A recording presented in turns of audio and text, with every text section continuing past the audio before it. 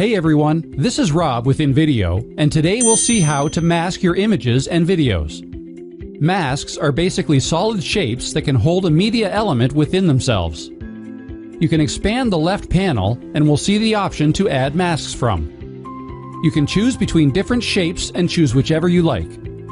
You can then just click on the mask you like and it will get added on the scene for you. You can then go into your uploads or choose an image or video from the stock library and drag and drop it into the mask. This will add the media inside the mask for you. After adding media, you can adjust the duration of the mask from the timeline below. Đăng ký dùng thử miễn phí phần mềm tạo video tại trang web InVideo.site.